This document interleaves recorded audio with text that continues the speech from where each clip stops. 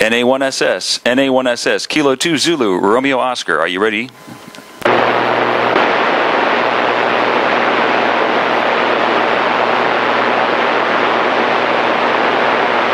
NA1SS, NA1SS, Kilo 2 Zulu, Romeo Oscar. Do you copy?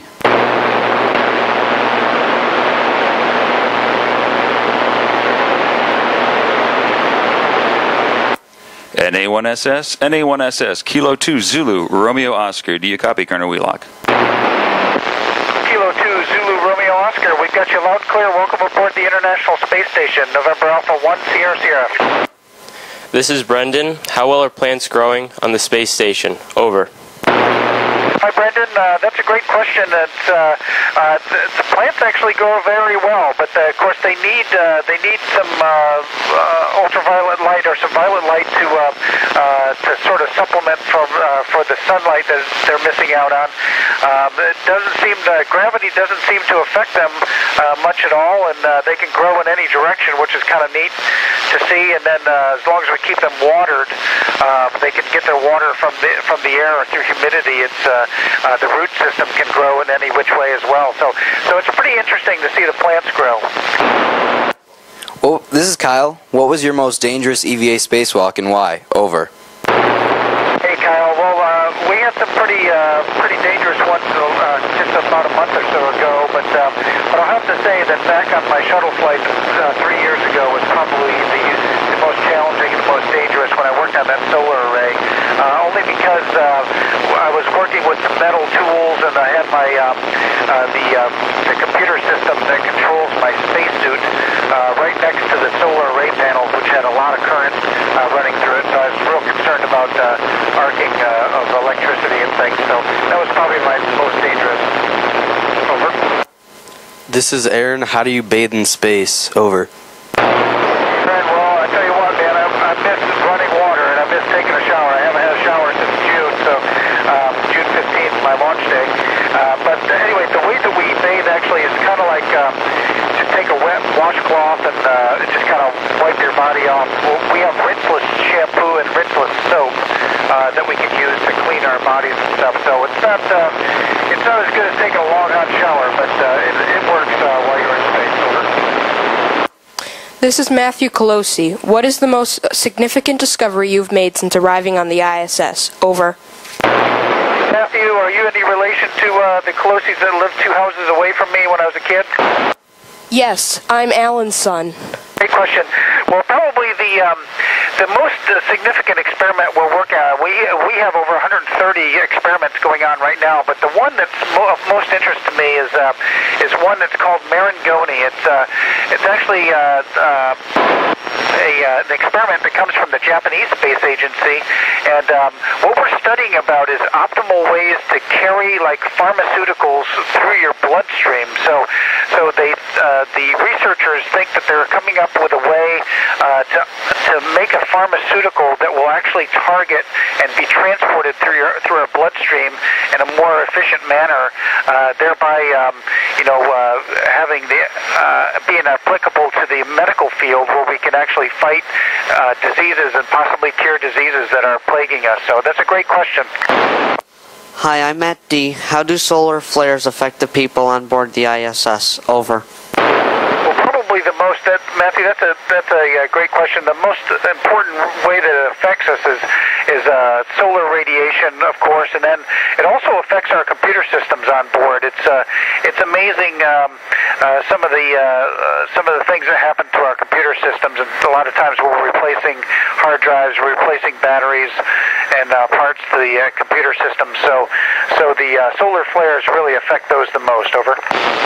Hi, this is Sydney. What adjustments have you had to make, both mentally and physically, aboard the International Space Station? Over. Hi, Sydney. Well, gosh, a lot. Mentally, you have to relearn a lot of things. You have to learn how to eat, how to drink out of a bag, with no gravity, how to go to the bathroom, how to change your clothes, how to brush your teeth. All those simple things that we sort of we could do with our eyes closed on Earth. You have to relearn those things because everything's floating around. So that's probably the biggest mental leap that you have to make. And then physically, you don't really use your legs much anymore when you're up here, and so we have to keep doing exercise with a resistive exercise device and also on a treadmill to keep our muscles strong so we can walk when we get back to the planet. Over. This is Tommy. What is it like to be able to look down on the Earth from the space station? Over. Hey, Tommy, it is just incredible. I mean, it's being out here in space. Everything is kind of dark and sterile when you look off in the deep space, and of course the space station has like black and white colors on it and metallic colors. But then you look at the Earth, and it's like an explosion of color. It's just unbelievable. And even the nighttime, when we're in eclipse, we can see lightning and aurora, and it's just absolutely beautiful. Over.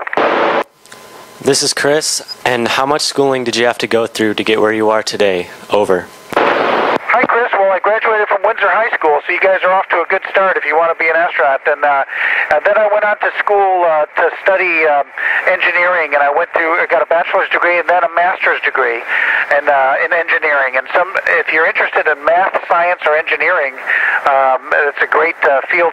Those are great fields to go into if you're interested in being an astronaut. Over. This is Courtney. While living on the space station, what do you find more unusual than you had imagined? Over. Oh gosh, that's a good question. More unusual. I think Courtney, the most unusual thing is you kind of feel a little bit weird, like you get sort of misoriented when you're up here for about the first 30 days or so, and then after that period of time, when you enter a room, like if you're walking into a room, you look around at the things that are on the floor because usually you don't have things around on the walls or the ceiling, but here you can float into a module and you can have experiments on the floors, the floor, the walls, the ceiling, and so that's probably the most unusual thing that I've had to get used to. Over. Hi, I'm Joseph. What do astronauts do for 6 months to keep them busy? Over. That's a great question, Joseph. And usually during the week, NASA keeps us pretty busy with experiments and everything. And then on the weekends, we usually have some time to ourselves. And we like to read. I read and I look out the window and take photos. We're able to talk to our families and friends. I get the chance to talk on the ham radio. So it's really a lot of fun. Over. Hi, this is Kim. How do you determine the time of day on the ISS? Over. Good question, Kim. Well, we go off of Greenwich Mean Time, which is Greenwich, the prime meridian that runs through Greenwich, England, and it's also referred to sometimes as Zulu time. So we're 4 hours ahead of you right now. So right now it's 2:30 in the afternoon. So we operate our workday off of Zulu time, Greenwich Mean Time. Over. Hi, this is Nathan. How long did it take you to get from Earth to the space station? Over. Nathan, good question. It took us 8 minutes and 30 seconds to get from the launch pad into space, but then it took us 2 days to get to the space station. So we have to get it just right because we're traveling so fast. We have to make sure we match it up just right. So it takes 2 days to get to the space station. Over. Hi, this is Mara. Do the stars look the same from the space station as they do from the Earth? And is there day and night? Over. Great question, Mara. Well, they're actually a little bit clearer from the space station because we don't have to look through the atmosphere. So the stars don't twinkle when you're out here in space and you look at them. And then both day and night, because we're orbiting the Earth so many times, we get 16 sunrises and 16 sunsets each day. So it's hard to determine what time of day it is when you look outside the window. Over. This is Lucas Marshall. What are you currently working on aboard the space station? Over. Hey, Lucas. Well, today in about 3 hours, I take over as commander of the space station. So then I guess I'm the guy that's responsible for everything going on. So a lot of experiments going on, and in about 3 hours, I'll be taking over command of the space station from Alexander Skvortsov, and we've got lots of different things going on board. We got a lot of maintenance on the systems and things, and all the experiments. Over. This is Marley. Was there anyone who inspired you or helped you believe that you could achieve your dreams? If so, who? Over. Great question, Allison. And yes, actually many of my teachers in the Windsor High School and also in CR Weeks Elementary School, where I went to elementary school, were very, very inspirational to me. And I think the ways, and I can think of several teachers, and actually Dr. Kolesi that's there was my guidance counselor when I was going through school, and I remember a lady named Christine West, who was my teacher in 4th grade, and Jerry O'Donnell, who was my physics teacher in high school, and lots of others that really encouraged me to really just believe in my dreams and chase my dreams and do whatever I can to study hard and to be the best in my field. Over.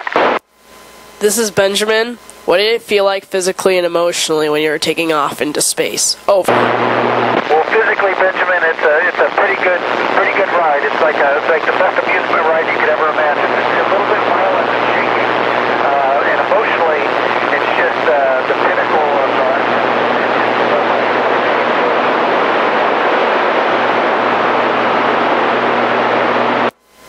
Kilo 2 Zulu Romeo Oscar 73 from the Kopernik Space and Science Center.